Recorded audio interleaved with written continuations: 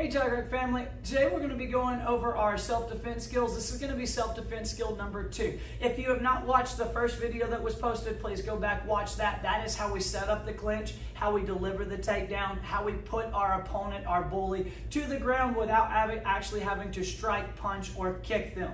Now, we're going to go on to the second one. This is actually going to be from a situation of we do have to strike, we do have to hit back now because they grab us, maybe they threaten to hurt us or someone close to me, and now I have no choice but to protect myself to make sure I stay safe.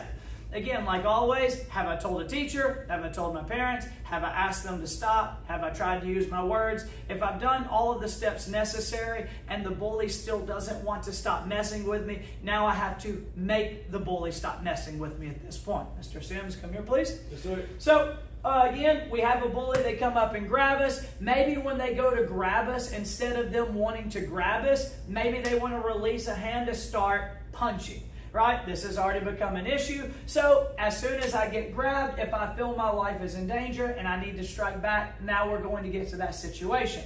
So again, I've asked them to let go. I've tried clinching, throwing them to the floor. They don't want to quit. As I step in and do my clinch, I make my stance.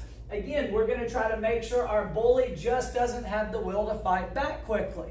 So I can take my legs straight underneath. I can front kick them in the groin. I can knee them in the stomach.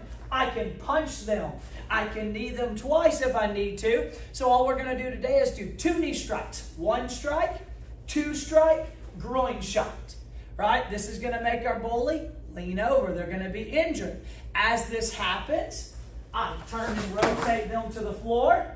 Right? I create space and I back up. If I do the other side, again, my bully comes up and grabs. They wouldn't quit. I hook. I hook. I drive. 1 knee, 2 knee, groin shot. This will get their attention. Step, turn, push to the ground. Nice and smooth. Release and walk away. Make sure you guys practice this at home with friends and family. Be safe, have fun, have a great day.